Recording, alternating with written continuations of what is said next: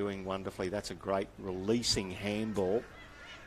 It's now with Theodore. Her kick smothered. WA still trying to get it through. Hit her head on the ground as well. So and there's a WA problem. Player just calling for somebody to come over. The play continues. Just looking behind the play there, she's still calling out for somebody. So play might stop here very shortly as Inglis Hodge has the ball, chips it forward. Luckily the player's up as well in Theodore, but the WA player still looking after her as well. Only enough to go and take the mark to make sure she has a shot at Colin Roxy Roux. No, there was duty of care there as well. There was. She stayed with her for a really long time. That was Felicity Theodore, I think, that was down. Yeah. But Roxy Roux did well, actually took the mark. And that is a great example of sportsmanship. Yeah. That is a fantastic...